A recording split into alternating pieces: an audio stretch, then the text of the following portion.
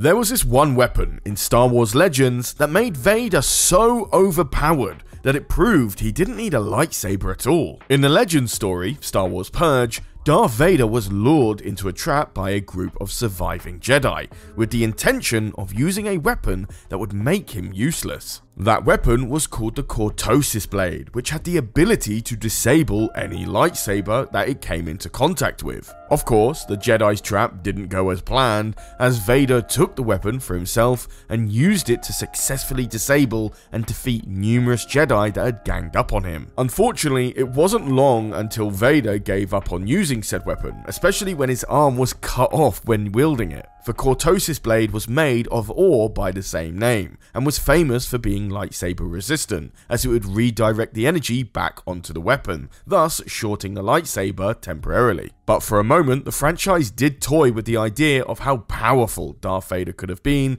if they were to drop his iconic red lightsaber. For more Star Wars shorts, check out this one appearing on the end screen now.